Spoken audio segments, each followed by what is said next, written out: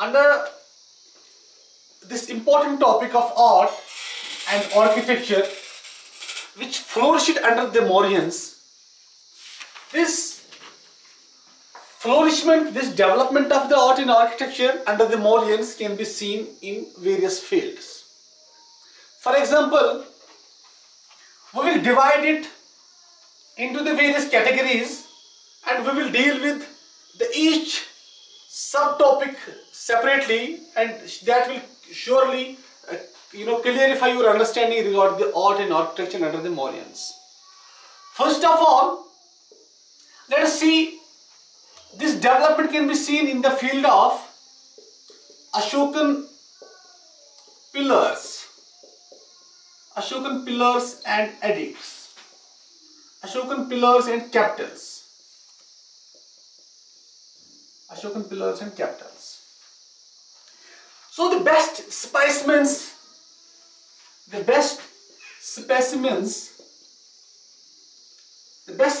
of Mauryan art can be seen in the various pillars and capitals which were installed, which were planted by Ashoka at various places. Not planted actually, they were mainly carved out from the single stone itself at various places. Ashoka, as you know, he wanted to give his message to the people and the government officials regarding his state policies, regarding what is known as his policy of Dhamma, which speaks about his policy towards the people, his policy which was based upon the tolerance, harmony and brotherhood. He wanted to give all those messages to the people and his officials through these pillars, which he installed at various places. These pillars have been found at throughout the Indian subcontinent, as far as the places like in Kandahar in Afghanistan. They have been found in Lumbini, which is in Nepal.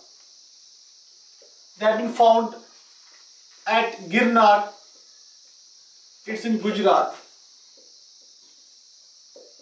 Okay, and various other places like Amravati nowadays in Telangana, Sarnath, which is in modern UP, then in Sopora it is in Maharashtra, Meerut, and various other places. There are hundreds of places in which these Ashokan pillars have been found, have been discovered. What is an important characteristic of these pillars is that they are monolithic. They have been engraved from the single large stone, and there is no joint. There is no joint in between. There is no joint. They are monolithic. They have been engraved, they have been carved out from the single stone. And these pillars, if we can say something about their height, the average height of these pillars is about 40 to 50 feet. 40 to 50 feet. 40 to 50 feet is their average height, these pillars. However, what these pillars look like, as I told you, let me give you some brief, this design and the architectural features of these pillars, which have been found throughout the this Indian subcontinent. See, there were three important parts of these pillars. There was the underground part, and this underground part formed the base. It was the base of these pillars. Then there was a straight, round structure. It is known as SHAFT, shaft. shaft. It was shaft.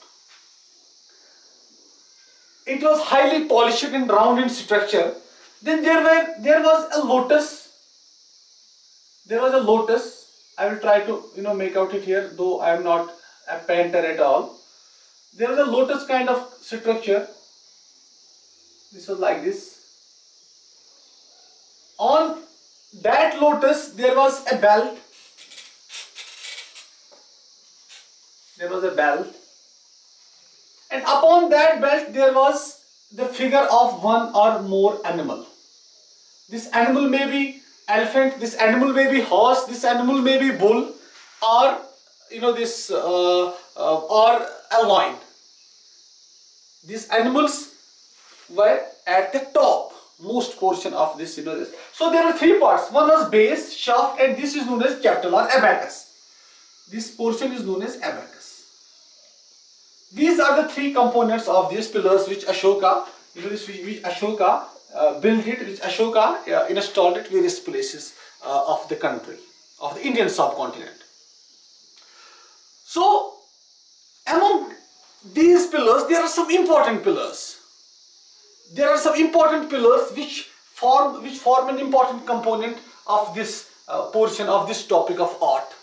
You will often see questions. There have been questions. If you will go through the previous year's question papers of the UPSC, you will see the questions there from this component art. It's very important topic. So among these pillars, we have the important pillar at Mauryas Nandangarh.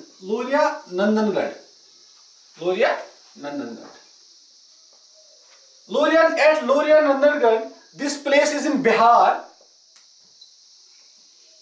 There is a pillar by Ashoka wherein which this pillar had all these characteristics. However, on the top, the animal which is there at Mauryas Nandangarh, it is single loin. It's loin. It is loin on the top. It is loin on the top. Okay. One such pillar, important pillar at Mauryas Nandangarh, Bihar. This monolithic pillar as engraved by Ashoka from a single stone, monolithic in character.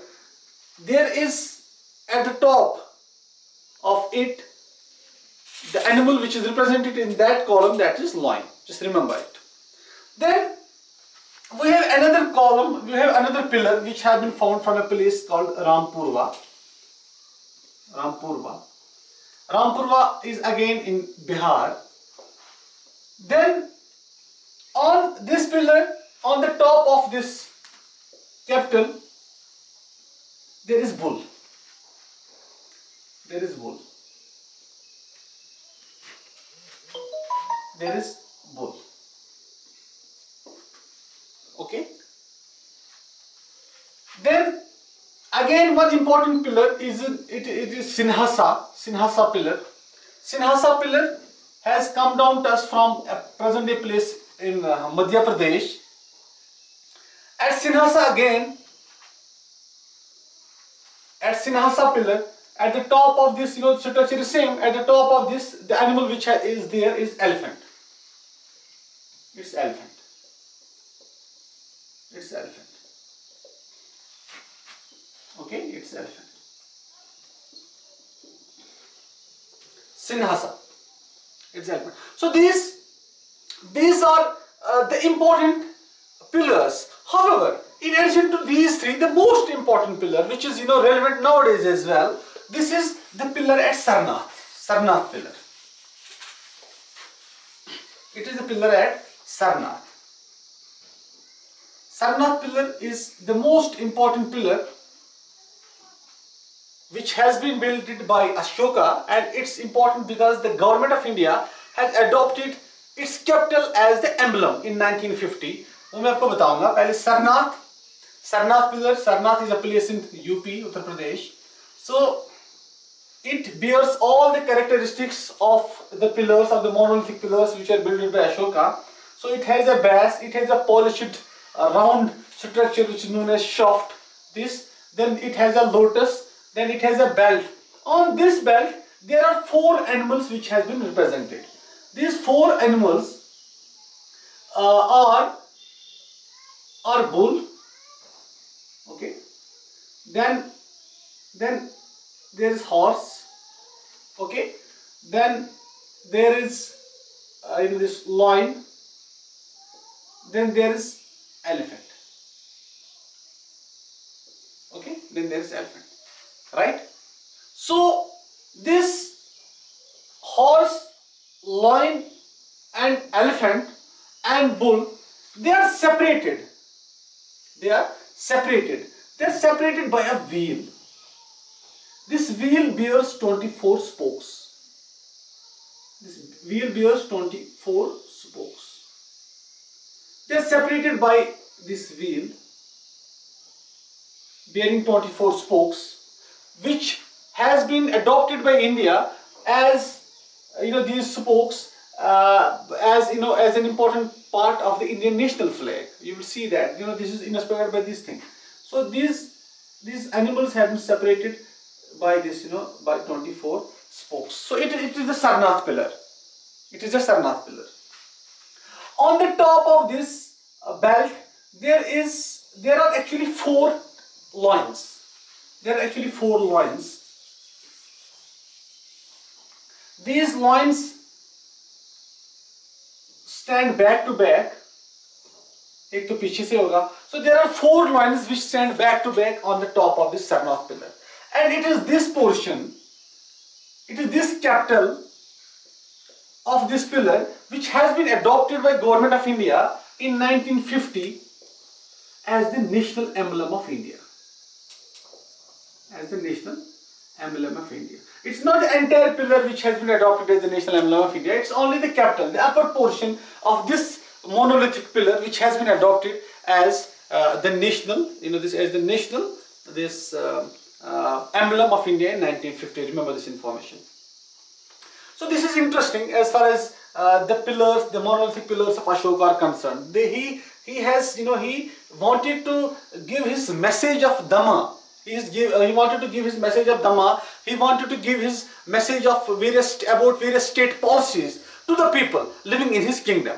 For example, let's give me an example. One example is there in the form of pillar which he inscribed and which he installed at Lumbini. Lumbini and other name of this Lumbini where Lord Buddha was born, it is Romundai. The exact place is Romundai. When he installed a monolithic pillar there, he engraved upon that the message that this is a place where Gautam Buddha, Lord Buddha, was born, and since he was born here, so he reduced taxes. He reduced the rate of taxation from 1/6 to 1/8. He gave concessions to the people there, and it was messaged. This message was given to the people through this pillar which he installed at a place called Rumindi or Lumbini in Nepal. So likewise there are various messages he engraved. He engraved those pillars, those edicts through the various messages, by the various messages, and these messages were read by the common people and his officers or by the monks or nuns as to how they have to live, how ethically, how tolerantly they have to live with one another, so that he could desire the consolidation and the harmony which he desired that it should prevail in his kingdom. So this was important aspect of these Ashokan pillars and capitals. So through these Ashokan pillars and capitals, Ashoka, Ashoka tried to give his message of policy of Dhamma, Ashoka's Dhamma, as we can say. Okay, so these pillars were made entirely of stone, Chinar sandstone mainly. Okay, these were made up of Chinar sandstone mainly Chinar sandstone. It was Ashoka who for the first time used stone. His grandfather Chandragupta Maurya, he used wood for the construction of his this palace and other things which we will discuss later on. But Ashoka used stone.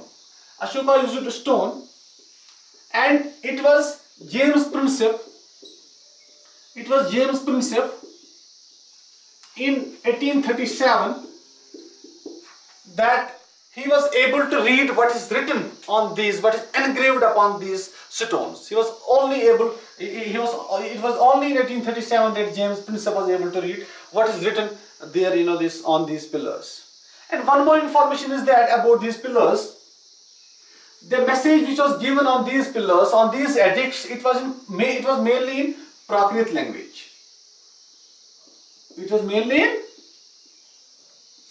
Prakrit language, although there are, it was mainly in Prakrit language, or we can say Prakrit language in which script? It was mainly in Brahmi script. It was mainly in Brahmi script. But the other scripts also prevailed. For example, in the northwestern area, there was also the messages were given in other important scripts like Kharoshti script. Then there was also Greek script or the Aramaic script. Depending upon which type of people used to live in his kingdom. For example, he wanted to give his message about his Dhamma, about his state policies in the local languages which were prevailing in his kingdom. And these languages were, he was having a huge kingdom in which diverse people, different people lived. They used to speak various languages, and depending upon those languages, he tried to give his message in their local language. So these pillars, the message which are engraved upon these pillars, they were in Brahmi script, Kharoshti script, Greek script, Aramaic, but it was mainly Brahmi script which was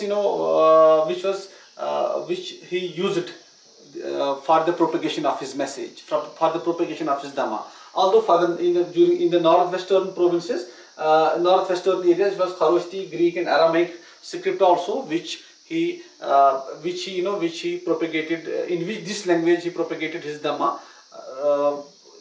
for those people, for those few people who lived in his kingdom. So remember this information about Ashokan pillars.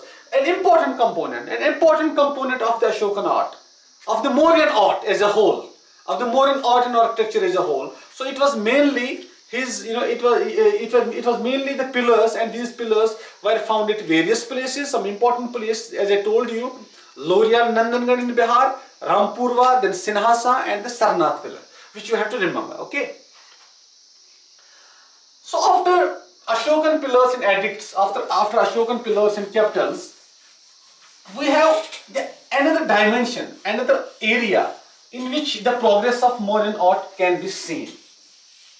We have another area in which the progress of Mauryan art can be seen. So this was, we can say, the number 2 component of the Mauryan art. It can be seen in the form of stupas. Stupa. So what is stupa? Stupa is a structure. Stupa is a structure which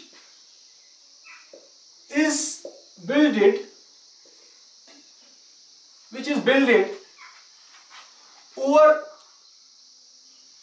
a relic of Buddha or Buddhist monk, or Lord Buddha or Buddhist monk. Okay. Sometimes it is also constructed over a monarch or a king or a relic of the king, but usually it was inspired by Buddhism. The structures, the buildings, kind of structure which were built or or the relics. For example, if we could collect some ashes of a famous Buddhist monk, or those ashes ought to be buried at a place, and over that place a structure like the hemispherical dome, this structure, if we will cut a ball into 2 pieces, then one piece we will place on earth on a piece of land. So that structure this structure will be called as the stupa. That structure will be called as stupa. It was a structure like this. So Ashoka is said to have built thousands of stupas throughout his kingdom. But there are only few stupas which have survived, which have come down to us. The famous among those stupas is the one which has come down to us from a place called Sanchi. Sanchi is a place in Madhya Pradesh. It is some 45 kilometers away from its capital, Bhopal. So this Sanchi stupa, it was mainly constructed by, with the help of bricks. He used bricks in that. And there were various additions from place to place. Additions from time to time, which were made to this stupa, and the present day structure is in a modified form. It has presently a gopuram, a gateway as well. It has an enclosure as well. It has above it has this kind of structure as well. Then there is a a chhatri as well, this kind of structure. You can see it on the internet, this image. So Ashoka mainly made it in a simple form. He just builded it with the help of bricks.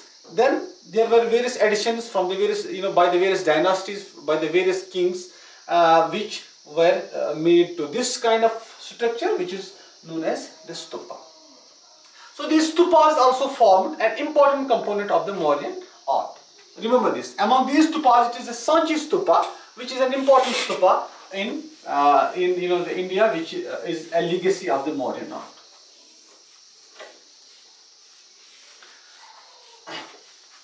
Now, after this stupa kind of structure, Mauryan art, we have the caves. Third important component of Mauryan art can be seen in the form of caves. About these caves, these caves were mainly found by Ashoka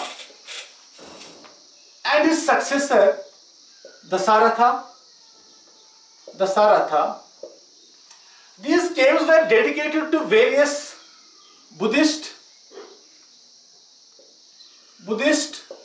Jain, and sometimes for the Ajivika monks. They were dedicated to them, and these monks used to live in these caves. These caves were carved out from a single rock, as I told you. These caves were carved from a rock, and these caves were polished from inside. They were polished from inside. And among the various caves which are attributed to the Mauryan dynasty, the important caves which we have are the caves which have been founded at Barobar Hills, then Nagarjuna Hills, and Karna Hills. These are in the present day state of Bihar, around the Gaya district. The both Gaya district of Bihar, वहाँ पे मिलती है ये caves. So these caves have been found by Ashoka and Dasaratha. These caves have been, some important caves are there. For example, there are the names which have been given to these caves. And Barabar Hills, there are some famous caves, like we have the Sudama caves. Then we have the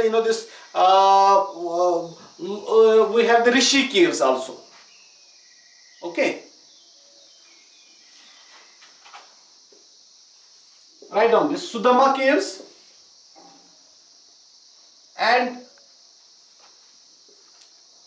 Lomas Rishi caves. These caves have been found at Barabar Hills. Similarly, we have the caves at Nagarjuna Hills, Karni Hills. About this Lomas Rishi caves, they were for the living of Ajvika monks. They have been dedicated for the Ajvika monks. Lomas Rishi caves. So these Lomas Rishi caves, they have been founded by Ashoka's successor Dasaratha, and Sudama caves have been founded by Ashoka. Have been have been carved out by Ashoka. Lomas Rishi caves by Dasaratha for Ajvika monks, Sudama caves by Ashoka for the Buddhist monks. Okay. So remember this information. Sudama caves at Barabar. Okay.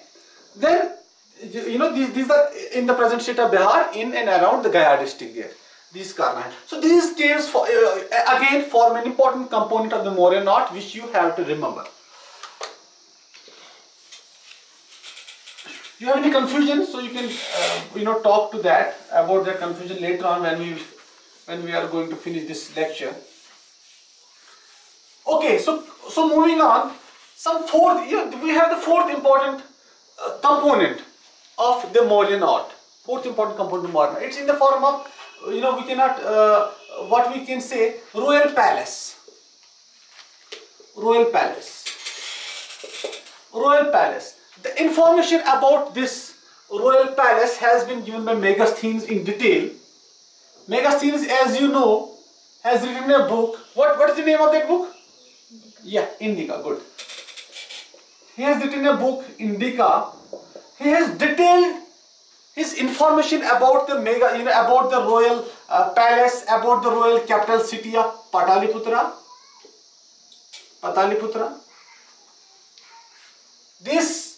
He says that this Pataliputra was a huge city which had 570 towers. It has 64 gateways, and there was a huge assembly hall, Raj Darbar जिसको कहेंगे हम, assembly hall, which was based upon more than 80 pillars. Okay. So he's saying that this royal palace, it was entirely made up of wood. That's why it didn't survive, because wood doesn't last forever. It was after this royal palace, this Pataliputra, what the Megasthenes say, it was built by the grandfather of Ashoka, Chandragupta Maurya. So we can say that Chandragupta Maurya, the founder of the Mauryan dynasty, he used wood. He used wood in his buildings. That's why they didn't last forever. But Ashoka built structures. He used stone in his buildings, in his stone pillars, in his pillars. That's why they lost it. They are presently survived.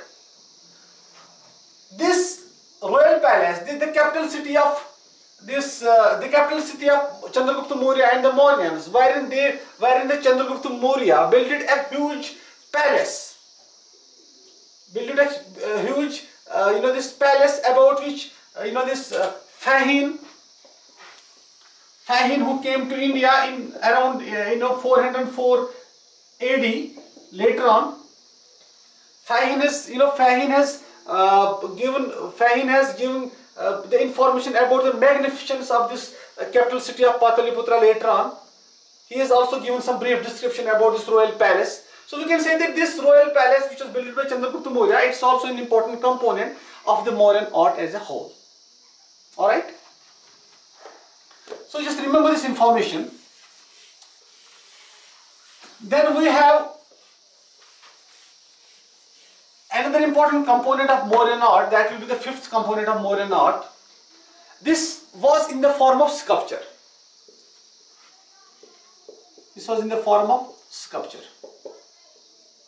Sculpture flourished and progressed under the Mauryans. The best specimens, the best example of this art of sculpture can be seen from a structure at Doli rock cut sculpture.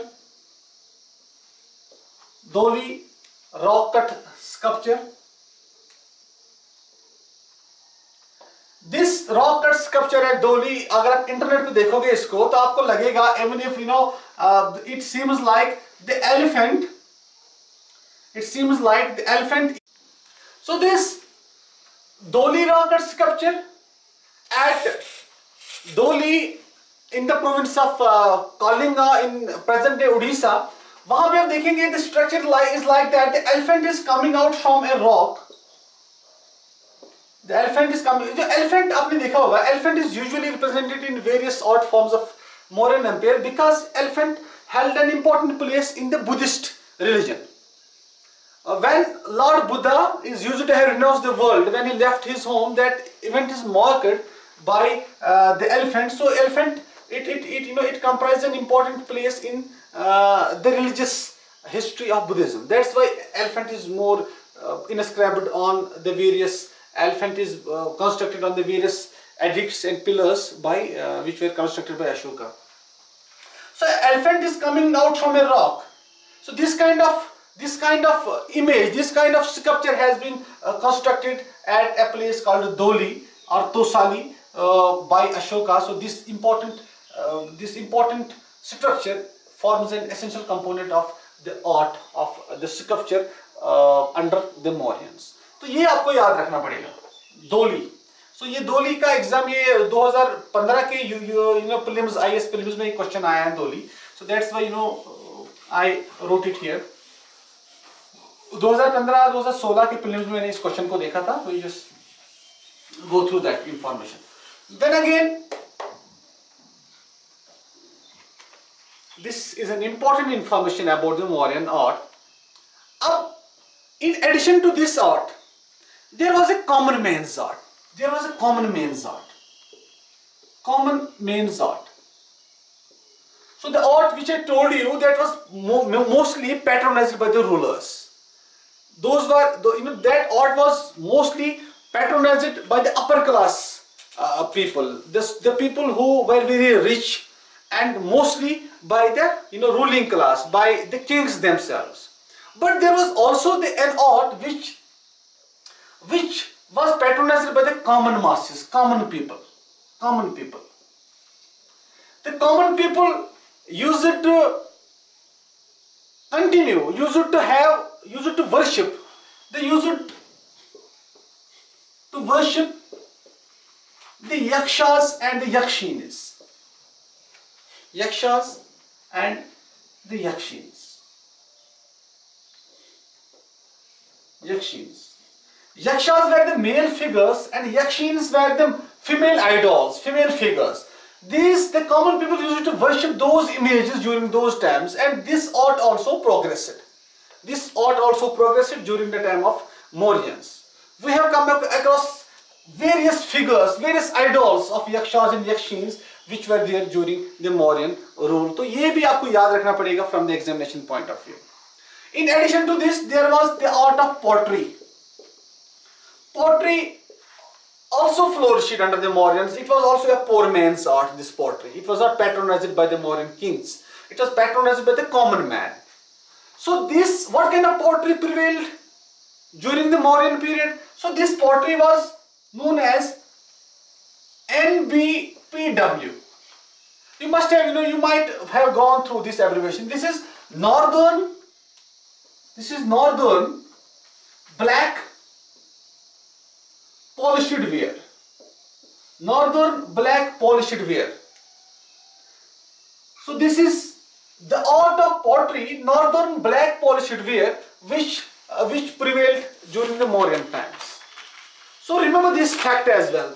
There is a different kind of pottery for the Vedic period.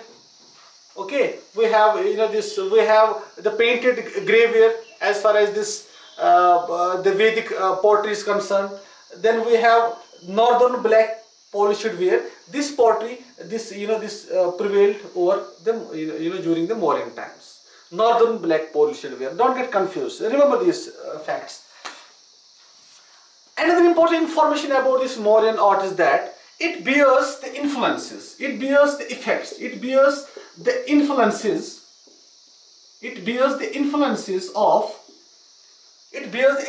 of Greek art. It bears the influence of Greek art and Persian art as well. So Indian art was affected by the Greek art and the Persian art because India Under the Mauryans, they had contact with the Greeks and the Persians. As I told you that how during the times of Chandragupta Maurya there was an alliance between the Greek governor Seleucus Nicator and the Chandragupta Maurya, and how this Seleucus Nicator, he deputed his ambassador Megasthenes to the court of Chandragupta Maurya, and how that marriage alliance was forged, which the historians are saying that Chandragupta Maurya married a lady from the Greece. Okay, so some historians are saying that her name was Helen, and how she influenced the art at the Mauryan court. So this influence was there on the Greek art, which reached to its climax, which reached to its peak when we will come across Gandhara school of art. That Gandhara school of art was the ultimate combination, the ultimate climax of those, ultimate zenith of that art, which was the result of the Indian and the Greek this kind of art, जो उनको जो influence एक दूसरे से पे पड़ा, Indian और Greek art का जो influence पड़ा एक दूसरे पे, so that art जो है वो हमें Gandhara school of art में वो examples देखने को मिलती है. So remember this information as well. So this was all about the art which prevailed under the Mauryans. If you have any question regarding this, you can just put